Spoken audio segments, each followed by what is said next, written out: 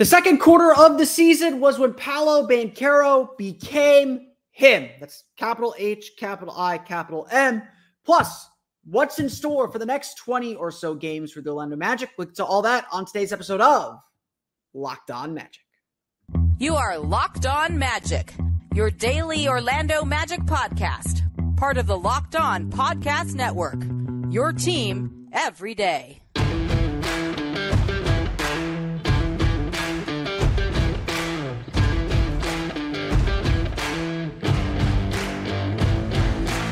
And you are indeed Locked On Magic. Today is January 25th, 2024. My name is Philip Rossman-Reich. I'm the expert and site editor over at OrlandoMagicDaily.com. Of course, follow me on Twitter at PhilipRR_OMD. On today's episode of Locked On Magic, we will discuss how Paolo Banchero became him. Just him. We're going to talk about Paolo Banchero's second quarter and really first half of the season and why that is the greatest victory the Magic could have. Plus, we'll dive into what to expect in the third quarter of the season, both on and off the court. We're going to get to that coming up here in just a moment. First, we want to thank you again for making Locked On Magic part of your day every day, no matter when you listen to us, whether it's first thing in the morning, whether it's right when we upload. We truly appreciate you making Locked On Magic part of your day every day. Remember, there's a great Locked On podcast covering every single team in the NBA. Just search for Locked On and the team you're looking for, the Locked On Podcast Network. It's your team every day. Today's episode of Locked On Magic is brought to you by Prize Picks, the easiest and most exciting way to play daily fantasy sports. Go to prizepicks.com/LockedOnNBA and use code all lowercase LockedOnNBA for your first deposit match of up to $100. I like to take a moment at the quarter break of every season. There's no real break, but at the quarter mark of the season and assess where we've been over the last 20 games. Obviously, last Wednesday, we hit the 41-game mark. We are officially past the midpoint of the season. And we have a nice little break here. So let's spend today thinking about where this Magic team has been and where they're going to go. Through all the machinations, through all the different things and all the different concerns that everybody has, and there's plenty. Did trade deadline tour yesterday, do another trade deadline tour tomorrow. Through all of these things, I think it's really important to remember what the goal of the season is. Whether it's a preseason goal, whether it's a goal that evolves, honestly, the Magic's objectives this year have not changed. And they are still on track to achieve them. For as much as we want to be frustrated by starting the year off, 13-4, going 9 and 16 over the last 25 games. As much as we want to try and figure out why this imbalance, and we're going to get to some of those things in a little bit here. What are the ultimate goals for the Orlando Magic this season? Ultimately, we want to see this team make the playoffs, play meaningful basketball, compete and succeed, and make the postseason. I know I have said this, and I think people are generally tired and annoyed with me saying this, but once again, this year is not about this season. It's about these small things, but it's about growing and developing into something more. It's about building into something more. And so I want to make sure this is abundantly clear. The Magic's goals have not changed. The Magic's objectives, what the Magic are trying to accomplish have not changed. At the end of the day, the goal at the beginning of the season was to really get a sense of who this team is, what this team can be, lay down that foundation, and start winning more seriously. But it wasn't necessarily it was still to see where this thing takes us. I don't think the Magic have a directive to necessarily make the playoffs. I would think they do, and I would say they need to make the playoffs. Playing tournament's fine, win it. Get to a 7-game series. 7-game series is really important. But ultimately, they needed to know, coming out of this season, just what their ceiling might be. And so while we named our first quarter MVP, or I named my first quarter MVP, I think people on my site, that people on Orlando Magic Daily disagreed with me on this. First quarter MVP to me was Jalen Suggs, because the energy and just defensive identity he gave this team was really, really important. But we all know who the two most important players on this team are. We all know what's ultimately going to matter and which two players and their development is going to take this team to whatever its ceiling might be. And so for that reason, there is only one choice for the MVP of the first half of this season. There is only one player we can pick. Only one player who defined this season and, frankly, will define the next 5 seasons for the Orlando Magic. In these last 20 games, Paolo Banchero became an all-star. Became him, whatever cliche you want to use for it. The Magic have not had a player with the creation and shot-making ability of Paolo Banchero in a very long time. This is not Aaron Gordon sometimes being able to do it. This is not Aaron Aflalo being forced to do it. This is not Vince Carter fitting into a team with a superstar and Dwight Howard. This is Tracy McGrady level stuff. And that's an unfair standard to hold anyone to because it's not quite as good as T-Mac was. But Paolo Banchero is doing things for the Orlando Magic that they have not seen for 20 years. The kind of player the Magic have not had, and frankly, the kind of player the Magic have been seeking for 20 years. And Banchero proved it time and time again throughout the first half of the season. In the first half of the season, so that is through Wednesday's game against the Atlanta Hawks, Banchero averaged 22.9 points per game, 7 rebounds per game, and 4.9 assists per game. All of his numbers jumped from his historic rookie season. That included his shooting efficiency, which jumped to 45% from floor and 35.2% from deep.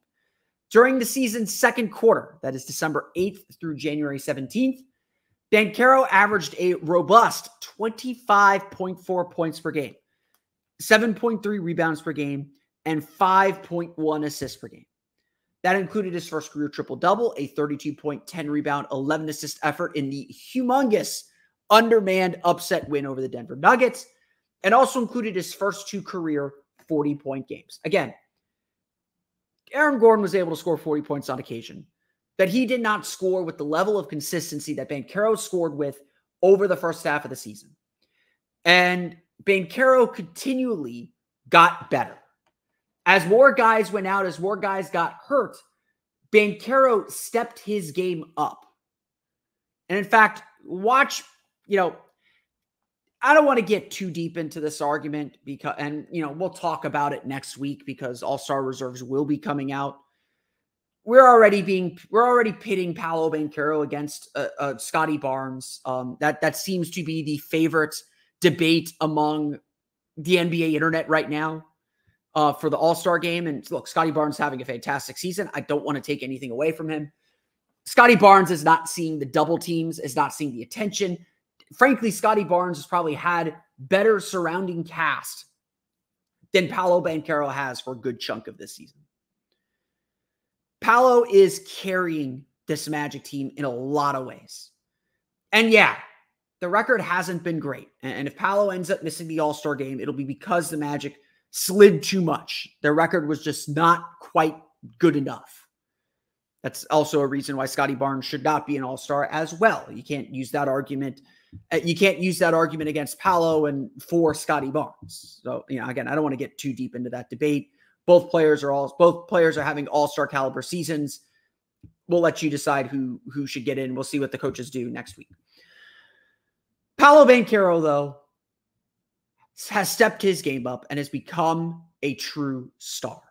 The fact that we can talk, and frankly, the fact that we believe Paolo Banchero should be an all-star in his second season is frankly an amazing thing. It is not something we should discount or discredit or ignore or forget. This second quarter of the season, this first half of the season, Paolo Banchero left no shadow of a doubt of his stardom and his star potential. And now, obviously, it is on the Magic to make the most of it, both to develop him and give him all the opportunities to succeed, but also to surround him with a team that is capable of winning. And that's ultimately the big questions that we're going to have for the third quarter of the Magic season. We're going to get to some of those questions coming up here in just a moment. But first, it's time for a quick word for our friends over at Grammarly. Look, I write a lot. I actually subscribe to Grammarly. I get those weekly reports, and it says, and even those reports say, Phil, you write a lot. Well, we all need a little help. I am self-edited. It's very, very difficult. I miss typos. I miss things all the time until I got Grammarly. And frankly, until I even got Grammarly Premium, I didn't even realize how much I was missing. Even a good writer, or I think I'm a good writer. Maybe I'm not. I don't know. Even a good writer like me needs a second pair of eyes. And that's what Grammarly does. When it comes to writing, Grammarly is there to support you from start to finish. For more than 10 years, Grammarly has been powered by AI technology you can trust to help you across all the places where you write the most. And now Grammarly helps you do even more. With one click, you can easily brainstorm, rewrite, and reply with suggestions based on your context and goals, so you can improve productivity for you and your teams. When you're stuck with writing at work, Grammarly can help you get started with ideas, outlines, and even tips. If you need to polish your writing, Grammarly can help you paraphrase and rewrite to be more concise instantly. All you have to do is start writing, and Grammarly will do the rest. So if you need to draft an important email and don't know where to start, Grammarly has suggestions to jumpstart your writing. And the best part is it's free to use. So start being more productive at work today. Go to Grammarly.com/podcast to download for free today. That's Grammarly, GRAMMARLY.com/podcast. I'm a Grammarly user. I really use it, and it helps me out a ton. I know it will help you out too. Check it out again today at Grammarly.com/podcast to download for free today. Today's episode of Locked On Magic is also brought to you by our friends over at Prize Picks. Daily fantasy games can be so confusing. There's so many out there. They have these confusing salary caps. They have these confusing point systems. You want simple. Simplicity is king. And Prize Picks couldn't get any more simple. All you have to do is pick 2 to 6 players and project whether they will get more or less than their Prize Picks projection. So if you think Paolo Banchero will score more than 23 points against the Memphis Grizzlies on Friday, that's all you have to do is say he will score more than 23 points. It's really that easy. With basketball season here, you can now pick combo projections too across football and basketball with their special leagues. These are picks like LeBron and Travis Kelce had a 10.5 combo of 3-pointers made and receptions. You can even check out some Prize Picks favorite players and celebrities, seeing who they're picking and take their side as well. Prize Picks is truly daily fantasy made easy. So go to prizepicks.com/LockedOnNBA and use code LockedOnNBA for a first deposit match of up to $100. Again, that's prizepicks.com/LockedOnNBA. That's 2 N's there. And use code LockedOnNBA for a first deposit match of up to $100. Prize Picks is daily fantasy made easy.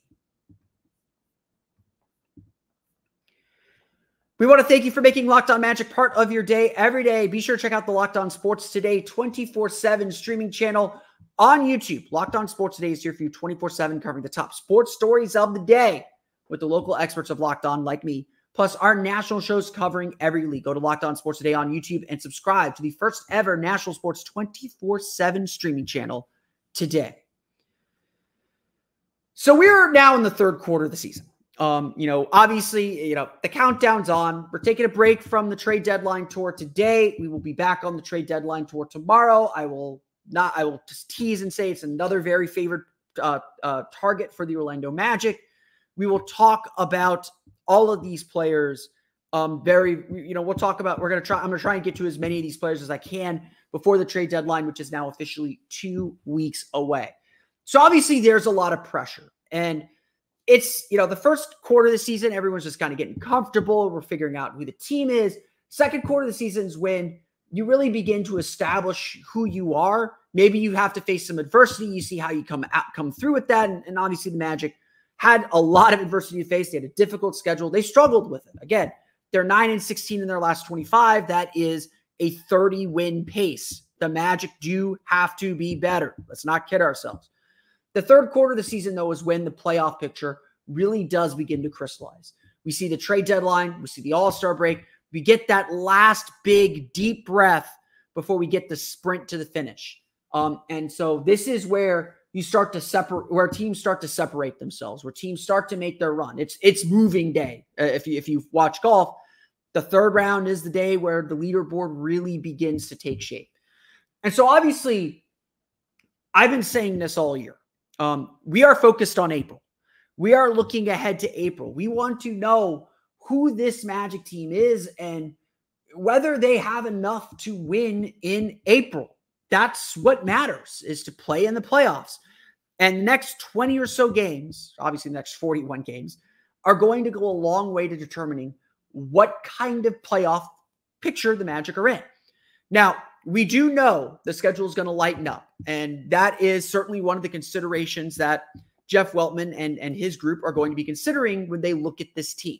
It's why I've said these next 7 games leading to the trade deadline are probably the most important 7 games of the season. The schedule is manageable despite 6 of these 7 being on the road. You get some good opponents like Phoenix. You get good opponent like Minnesota. You play Miami one more time. But then you get some eminently winnable games and games you should take care of, like Friday at Memphis. No offense to our friends at Locked On Grizzlies. Like the Pistons, like the Spurs. These are games the Magic must win. And so right now, this next 7 games is about building confidence and proving to everyone like, hey, I know we just went through our little swoon, but we have enough to compete. You don't need to make drastic changes for this group to be successful and to go where we want them to go. That's a lot to ask for 7 games. Maybe 7 games isn't enough to make those conclusions. Maybe some of those conclusions are already made. Who knows? But these next 20 games are the time to really begin to shape and clarify the team's short-term future as much as the long-term future. For the first time in a very long time, probably the first time since 2010 or 2011, the Magic are potentially buyers at this deadline. The Magic should be proactively looking for ways to improve this team. For the first time in a long time, they are not at their ceiling. They're not in the championship hunt. They are a team that is truly looking to grow, a team that is looking to get better and weighing what to sacrifice in order to do so. And that's the big question we have for the third quarter of the season. Are the Magic going to get into this playoff chase? They've been in the playoff race. They're obviously still in it. They're a game behind. I didn't check to see if Miami beat Memphis. Maybe I should do that real fast. Give me a sec to check that. Memphis beat Miami. So there you go. The Magic are a half game behind Miami for 7th in the East. They're a game, they're a game and a half back of Indiana for 6th. They're in this race. Like, yes, they have fallen hard. Home court advantage in the first round, probably not happening this year. Not impossible, but probably not happening. This is a team that still has a lot to play for. And everything that they do has to be focused on these goals. Look, I will say this again. I will say this unequivocally. The Magic can be in the play-in tournament. That's fine. 7-8 game, whatever.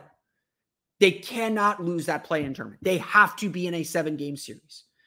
The most important thing the Magic can do this year, the most important thing that can happen for this team is to get into a 7-game playoff series. That is the only goal that matters. I'm not here to tell you that the season is a failure if they don't do that. But they will lose out on a major growth opportunity if they don't. And that's sort of what they're in danger of having happen. Obviously, the play-in tournament can be a little bit of a coin flip. You don't know. But they have to get to that 7-game series. That's all that matters.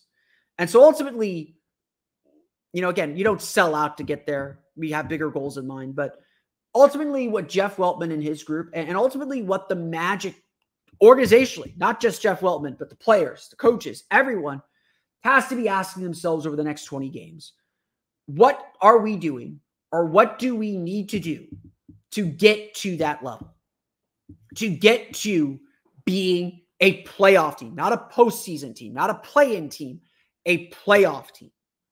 If they could get to the 6th seed, great. Let's not even bother with the play-in tournament, please. That would be amazing. Save me some money because I don't want to travel for a 7-8 game. I'd love the 7-8 game to be at the Kia Center. That'd be great too. I think, honestly, the play-in tournament is valuable for giving young up-and-coming teams a chance to experience playoff pressure and playoff success.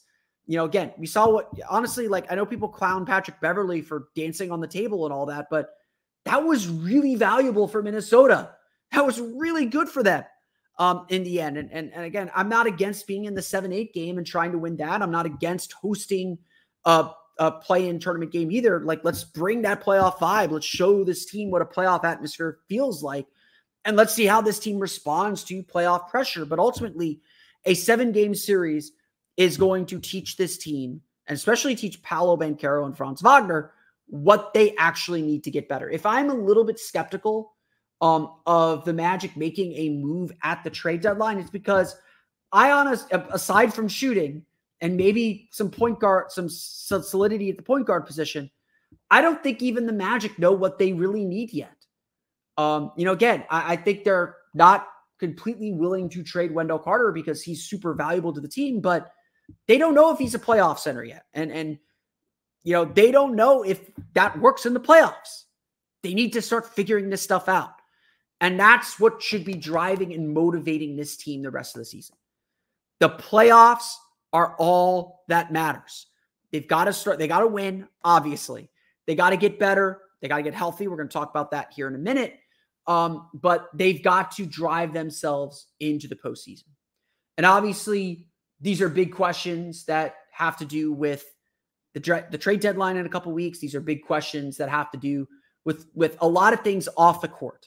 And on February 8th, we are going to learn a lot about this team, about what their ultimate goals are, about how quickly they feel they can rebuild, or whether they feel the heavy lifting is best done in the summer.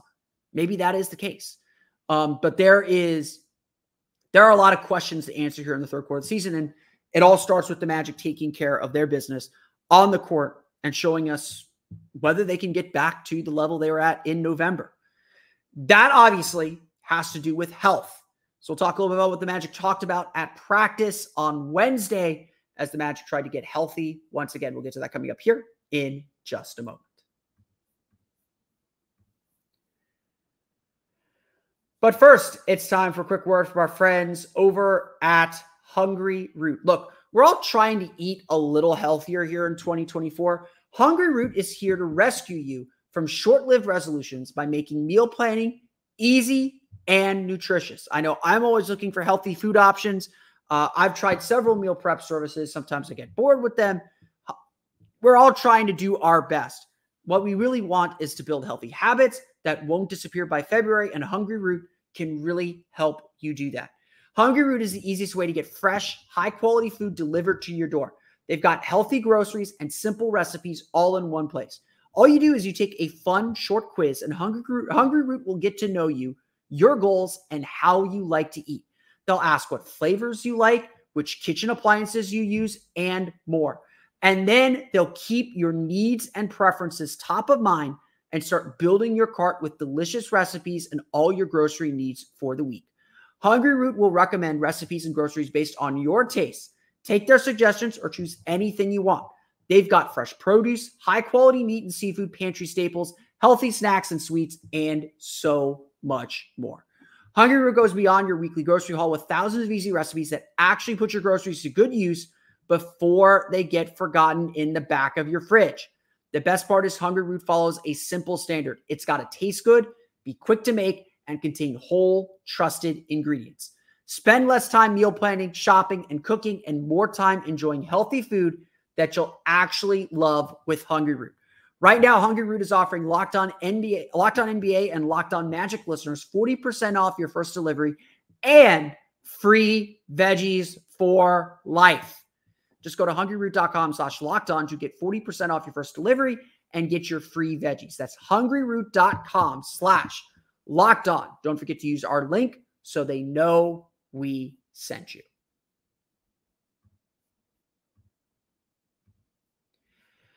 So the Orlando Magic had the day off Tuesday. Usually that's usual for back-to-back. They get practice Wednesday. They get practice Thursday. All very, very good things. Very, very good things to be excited about. And obviously I think we're all, I think we saw these 3 days off as a chance for this team to catch their breath.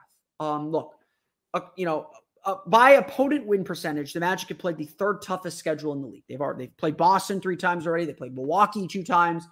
They have had a very difficult schedule, and especially this stretch of games has been particularly difficult. You can go back and listen to our pod back in August when the schedule came out. I am sure I said it then. I've continued to repeat it to everyone that I've talked to. The Magic really just had to get to the All-Star break and then see where they're at and build up momentum. Certainly back in August, I was concerned. I had the Magic actually in the 9-10 game in my preseason predictions. I was a little bullish on this team. I was like, I think there are some very, there's clear needs. We can see them that they needed to get better at, that they didn't necessarily improve on. There's a lot to get to, but I was still very confident that if they're hovering around the play-in race, if they got to the All-Star break, they would have their chance to pick up some steam and finish the season strong. We still have an 8-game homestand coming up. We still got 2 games against Memphis. One's coming this Friday, obviously. 2 games against San Antonio. One's coming on Wednesday. 3 games against Detroit. One's coming 1 week from Sunday. We've got 3 games against Charlotte still. 1 game against Washington. 1 game against Portland. There are a lot of, at least on paper, very, very winnable games. Now, this next 7-game stretch is going to be very tough. 6 games on the road. 1 home game is Phoenix. The Magic should go 4-3 in this stretch. And it's going to be really important that they start building some positive momentum and start building some confidence to get there. But the only way they're going to get there is by being healthy. And that is, if there's a reason to be optimistic, if there is a reason to think, okay, the Magic are about to figure some things out, or the Magic are about to get themselves together, just look at Sunday's win over Miami, which they won 105-87. That was the first time that they had their opening night starting lineup on the floor since October 31st.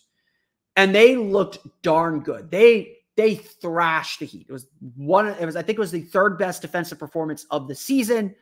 The fact that it was then followed by the worst defensive performance of the season shows you how fragile this thing is, and frankly, how much the Magic missed Markelle Fultz and missed Jonathan Isaac. Their absences were very much felt, although I think Cleveland did things that are very much part of the flaw in the Magic defensive system that, again, we need to see in the playoffs get exposed so that everyone understands, okay, this is how we need to adjust and tweak things to be effective, be an effective defense in the playoffs. Again, that's why we need to make the playoffs.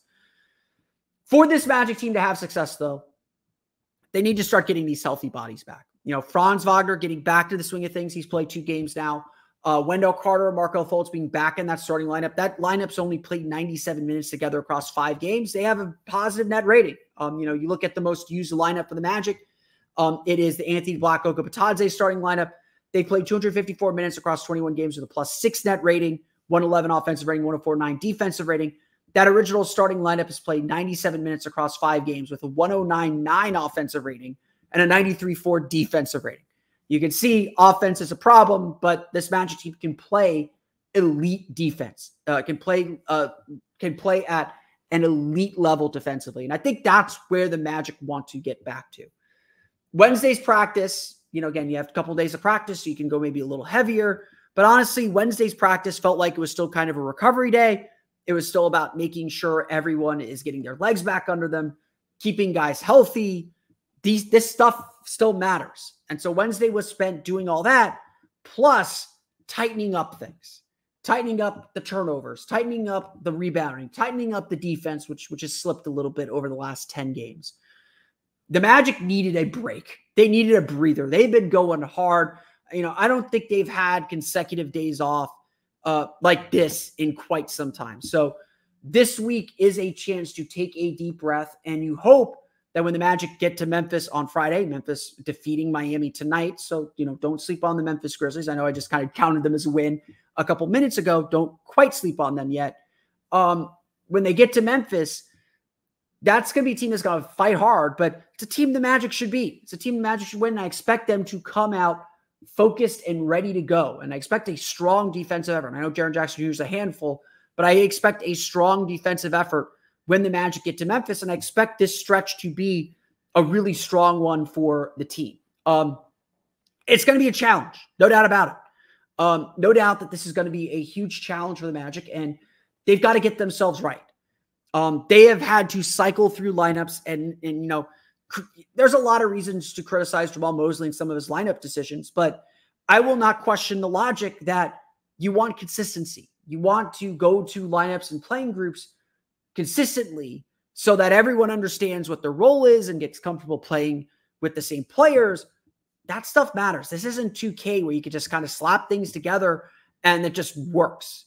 Guys have to learn each other a little bit. And that's part of the process we're going through right now. And hopefully within a few games of all these guys playing together, and I know we have a back-to-back Sunday, Monday, which could probably mean Markelle and Jonathan Isaac may not play for injury maintenance Monday in Dallas.